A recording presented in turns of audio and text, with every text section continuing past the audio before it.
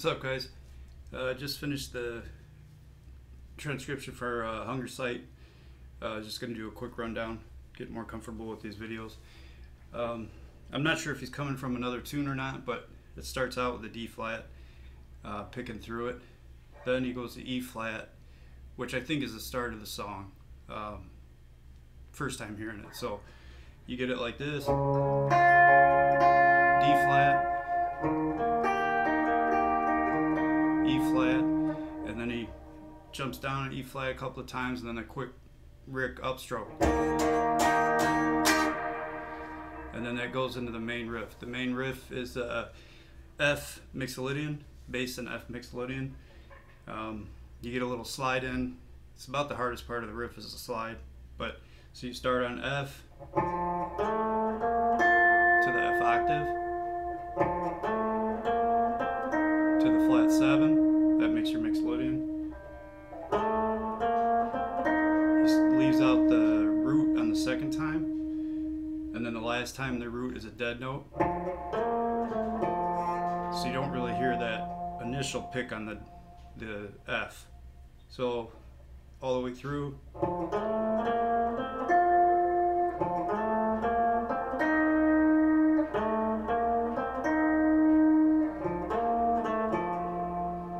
That's it. That's the main riff. Then the verse is just C-shaped barred chords, F to E flat. He holds on the E flat twice. Back to F. And then there's basically just one chorus, one verse, one chorus. It plays through twice with an extended solo in the middle. The chorus, after the verse, he switches to G-shaped bar chords, E flat to F. Play that 3 times. Then he does a little rundown here.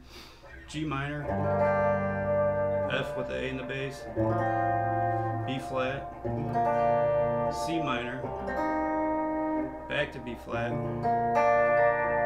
A flat, D flat, and then the E flat with the crescendo. And then he goes right back into the main riff. The second time, the main riff, he just plays it through once, and then he starts improvising in F major pentatonic. You could play a little mixolydian, but mainly F major pentatonic is what he's using. Plays through an extended solo, then it goes back to the chorus one more time. That, and then that.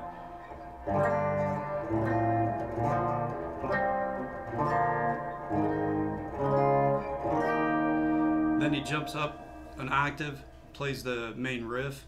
He only plays just the first line. I notated the whole thing through the octave up, just in case you're playing it. Kind of fun to just play the whole riff all the way through.